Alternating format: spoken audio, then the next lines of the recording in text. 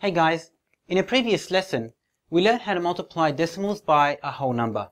Now, we're going to learn how to multiply decimals by 10, 100 or 1,000 the easy way. I've seen students do it the long way and it takes forever. And you're bound to make mistakes. This way, very easy, very straightforward. As I've always taught you, I always show you the easy way. Let's do it. We have an example, 5.29 times 10. 5.29 times 10, what we got to do is we look at where the decimal point is. And we're multiplying by 10. We ask ourselves, how many zeros does 10 have? We look, 10 has, of course, 1 0.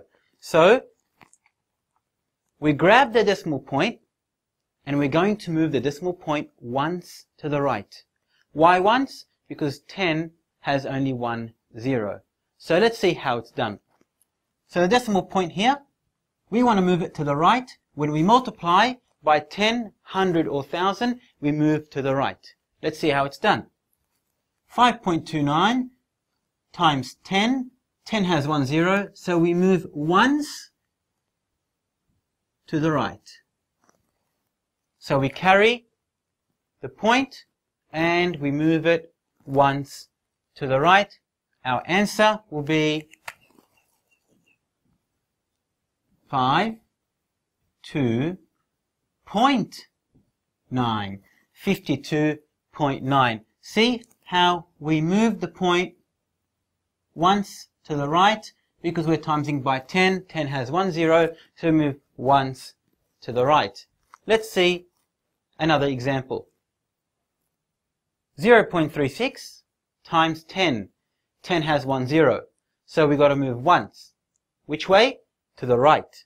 So 0.36 times 10, which means we're going to move the point. We're going to grab it and say, you don't belong over here, you belong over here.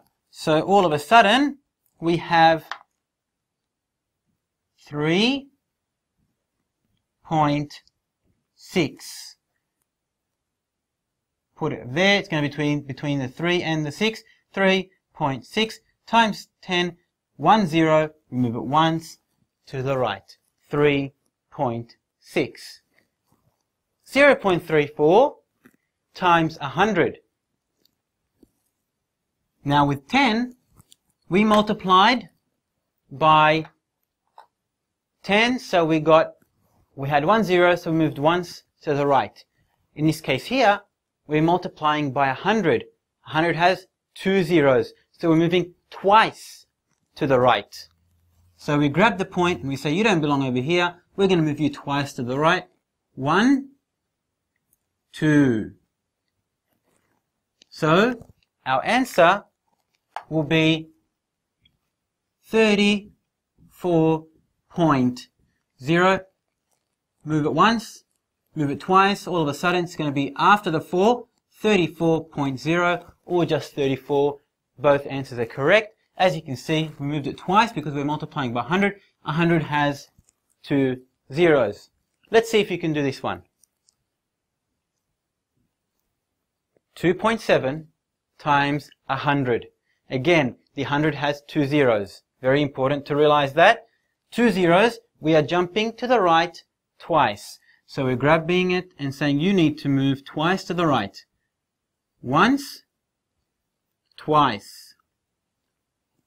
Now we've jumped over the 7 and we've jumped over nothing. So nothing means we are going to jump over 0. So we have 2, we jump over the 7 and we jump over nothing, which means 0. Then we put our point where it should be. 2.7 times 100, move it once, move it twice. Jumping over the 7, and then jumping over the 0, and there it is. 3.8 times 1,000.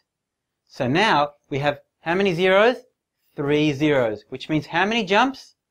3 jumps. Okay, our point, we need to locate it. There it is.